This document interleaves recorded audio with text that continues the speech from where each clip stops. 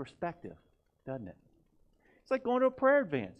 By the time you leave, you know you're not better than anybody else. You're broken.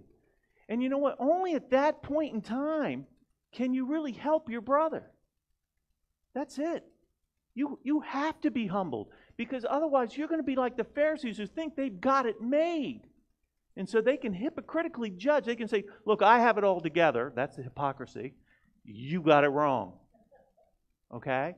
And they've elevated themselves, like our political class. Okay. Don't want to lose our 501c3, so we're not going to go there.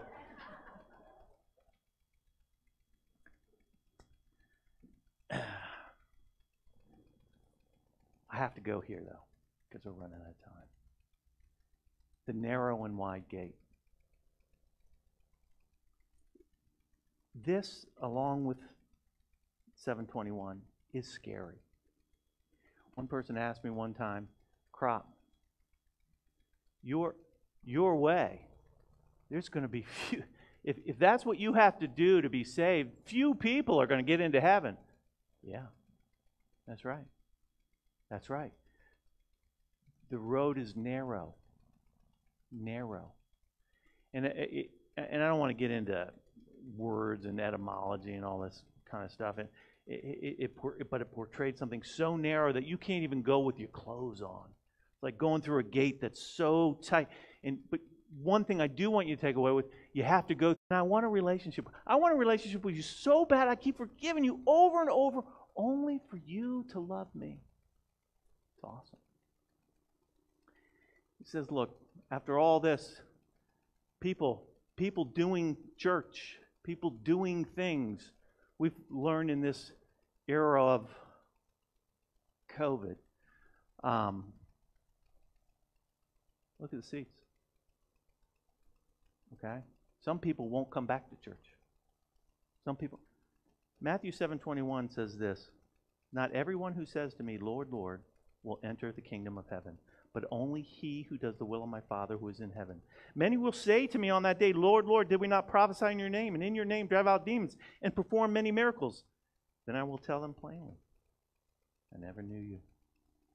Away from me, you evildoers. That should be the scariest verse in all of Scripture. Let me tell you why. The person you're sitting right next to might be that person. And our guard is down, isn't it? They're sitting right next to you. They're in church every day. They might have a ministry. They might come to church, 3 times a week. They might pray regularly. They might even recognize who Jesus is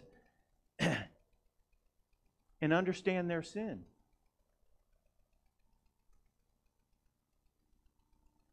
That's good. I'm not saying it's not good. That's not the fruit that we look at. And we do evaluate fruit. Because there is a difference. There is a difference, people, between fellowshipping with somebody and witnessing to somebody. Now, you don't have to tell somebody that knows the way to salvation over and over again the way to salvation. But you need to know you're walking along somebody that just hasn't made that commitment. A mark of a true believer isn't that he understands his sin. He's convicted of it and he repents of it. A mark of a true believer isn't that he recognizes God, but he loves God so much. That's his world. When he prays to God, he expects it. When he prays to God, he knows who he's praying to. That's a believer. When somebody is continually giving God the glory, no more, it's a humbleness that, look, in me I have nothing, I can give nothing. It's all to God's glory. When somebody doesn't esteem himself better than somebody else, that everyone is a part of God's family. Everyone.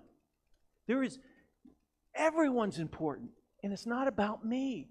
Let me tell you, the person that sets up the chairs, who is it? Right. You only know. But it's important that they're set up, isn't it?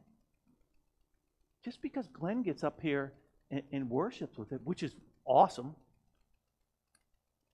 people will say, oh, well, Glenn. No, everyone's important. everyone. And everyone's job is important within the body of Christ to serve in the body of Christ. And when they forsake the fellowship, you can't Zoom church forever, people. He says, look, the Lord says, look, don't forsake the fellowship. That doesn't say unless there's a pandemic. It says, look, don't forsake it. Because He knows by yourself, you're going to flounder. You're going to fail. We need each other. This is the family that you need. And see, too many people, too many churched people are sitting beside you in the pew or the chairs, unsaved. You know, James tells us is to check our salvation, to evaluate ourselves. You know, there was a person recently that said, how do I know?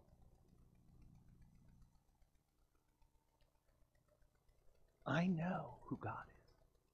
I know who Christ is. I know I'm a sinner. How do I know? When can I be assured? Because the devil doesn't want you to be assured of anything. And just because you are assured doesn't make you saved. Oh, I got a date and a time. When do you know? And you know what? When you're discipling people, tell me that that's not a question. And tell me that's not a question for the people sitting on the hill. How do I enter the kingdom? What is it? How do I know? You should kind of be prepared to help them evaluate that. It's not for you to evaluate, really. Salvation belongs to the Lord. Are you grieved over sin? Why? Because somebody saw you, or you had an affront to God? Do you grieve over a sin that nobody ever saw? That's a pretty good mark. Is God first and foremost in everything you do? It's a pretty good mark. Pretty good mark.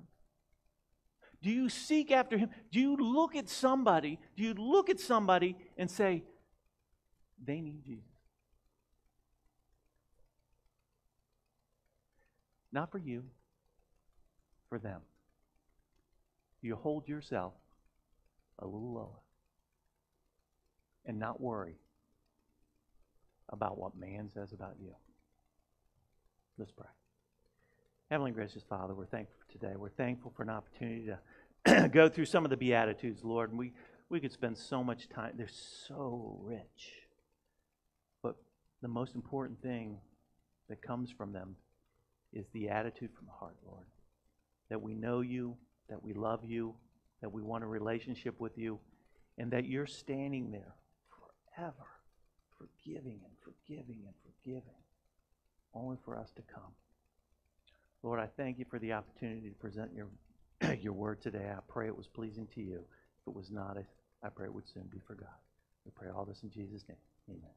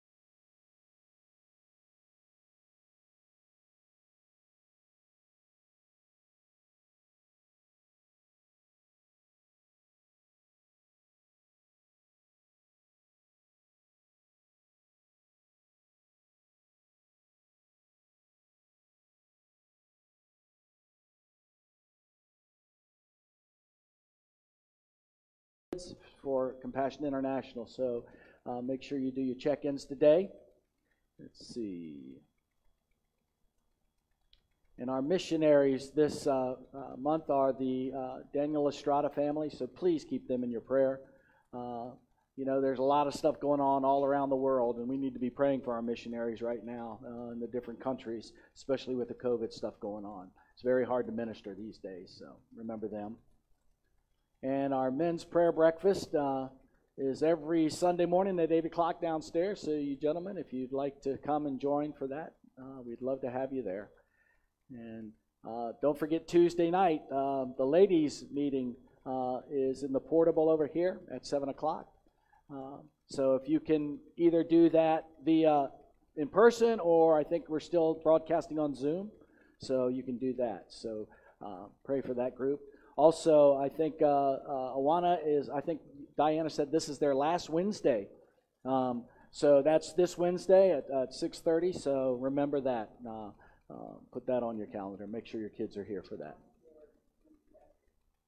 Awesome, awesome. So the Awana store is going to be open, and epic is what I heard. So that's awesome. And don't forget the SMIDEC group meets tonight in the portable building 6 to 8. And, of course, there's always Sunday school for the SMIDEC group, so our youth. Amen. Anything else? We're also asking if you can provide a meal for the SMIDEC group. You can see Sister Danielle, and get that worked out with her. So, amen. Kids love food. Let's also remember our Stephen ministers. You know, there's been some struggles there, so please lift them up, and also lift up those that they're ministering to. So, amen. All right. Anything else? I think that's all the announcements. And with that said, why don't we stand and go to the Lord with a word of prayer this morning.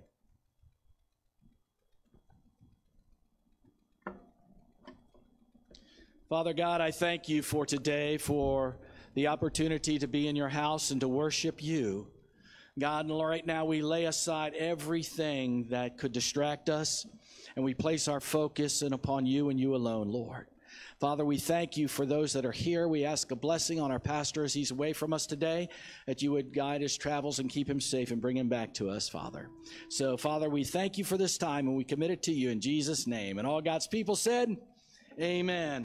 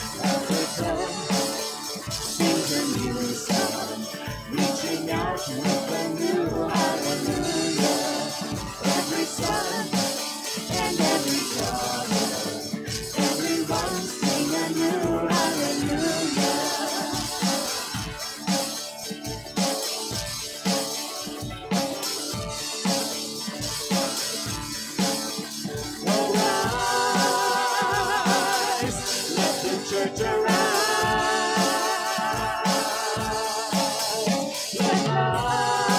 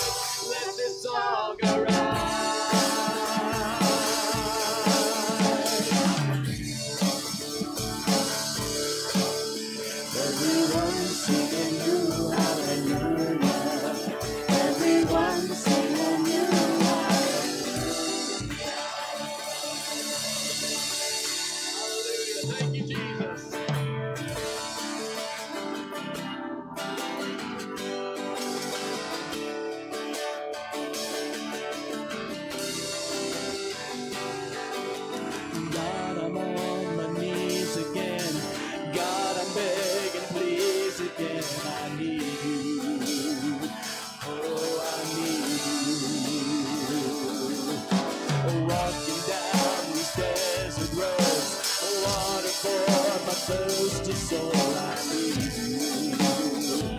Oh, I need you. Your forgiveness is like sweet, sweet honey on my lips. It's like a sound of a symphony in my ears. It's like holy water on my skin.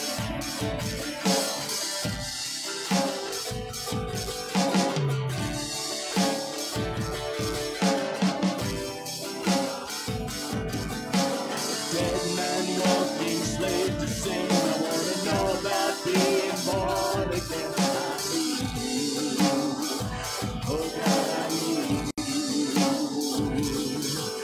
So take me to the riverside. Take me under baptized. I need you. Oh God, I need you. 'Cause your forgiveness is like sweet, sweet honey on my lips. It's like a sound of a symphony in my ears. It's like holy water on my skin.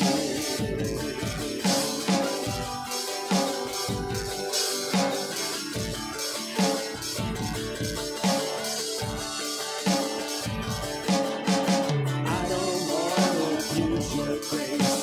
God, I need it every day. It's the only thing that ever really makes me want to change.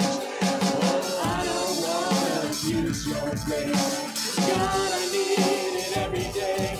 It's the only thing that ever really makes me want to change. Oh, I don't want to abuse your grace.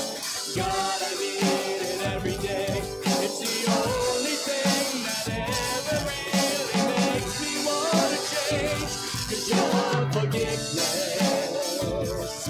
is like sweet, sweet honey on my lips. It's like a sound of a symphony in my ears. It's like holy water. Your forgiveness is like sweet, sweet honey on my lips. It's like the sound of a symphony to my ears. It's like holy water on my skin. It's like holy water on my skin. It's like holy water.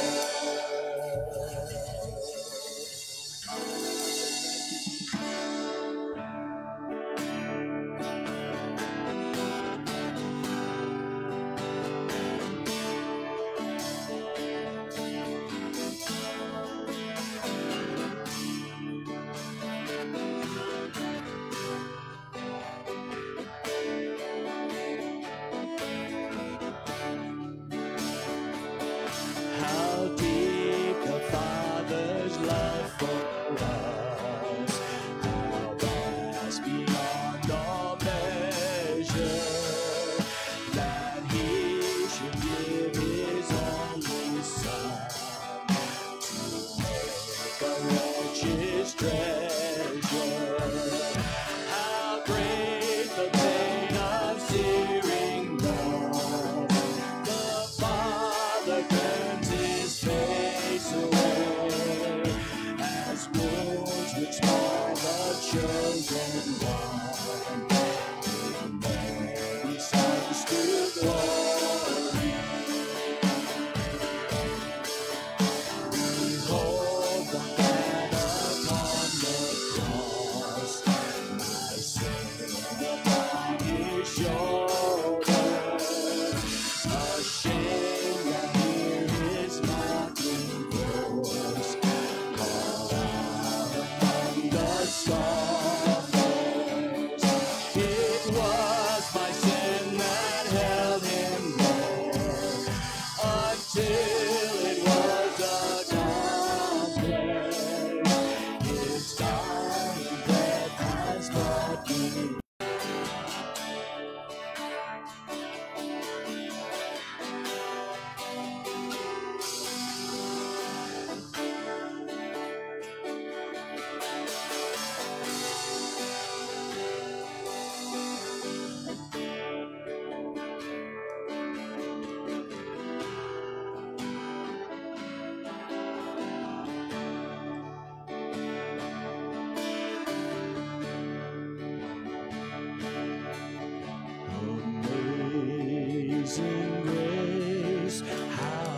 sweet the sound that saved a wretch like me. I once was lost, but now I'm found. Was blind, but now I see. 'Twas grace that taught my heart to and place my fears relieved. How precious did that grace appear. I thirst my chains are gone, I've been set free. My God, my Savior, has ransomed me. And like a flood, His mercy reigns, unending love, amazing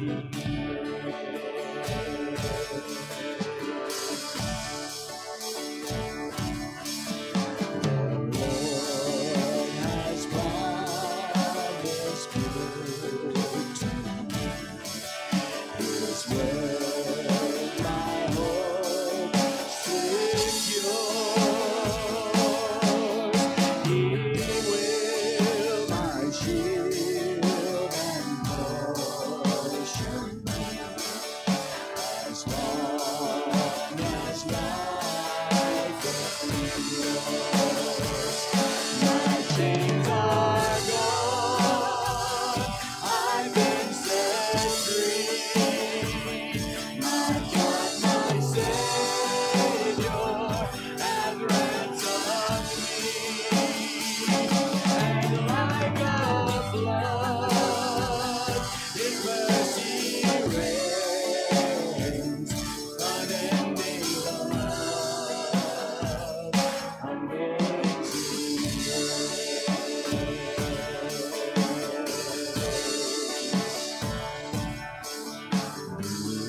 The world shall soon dissolve my soul. The sun forbear to shine, but God who called me will be forever mine.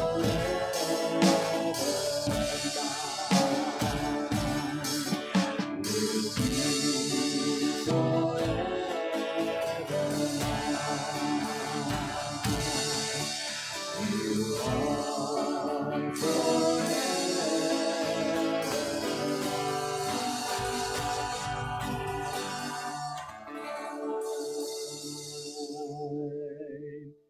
Oh, hallelujah. Lord, to have that assurance this morning that your grace reached down to us. And Lord, that we have hope of eternal life, not only in this life, but life in eternity. Hallelujah. So, Father, as we've come together today, I ask that you would move in this place and stir our hearts as we worship you, Lord. That the Holy Spirit would minister to each heart and life here. Lord, we all came in different ways today, and only you know what needs to be done.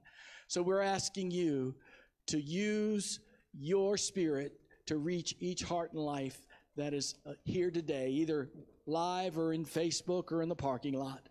So, Father, we thank you for this time. Lord, we commit it to you. And, Lord, we give you the praise in Jesus' name. And all God's people said, amen, amen. You may be seated this morning. A little bit more, a little bit more. Praise God, we're here, and it's a beautiful, I see sunshine. Amen. Hallelujah.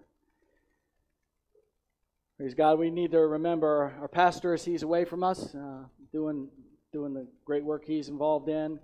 And this morning he asked me if I would share the message with you. Most of our message is going to be taken out of Isaiah chapter 40, so if you kind of want to turn there and hold your finger there, that would probably be a good spot. We will be bouncing around a little bit, so that's not going to be the only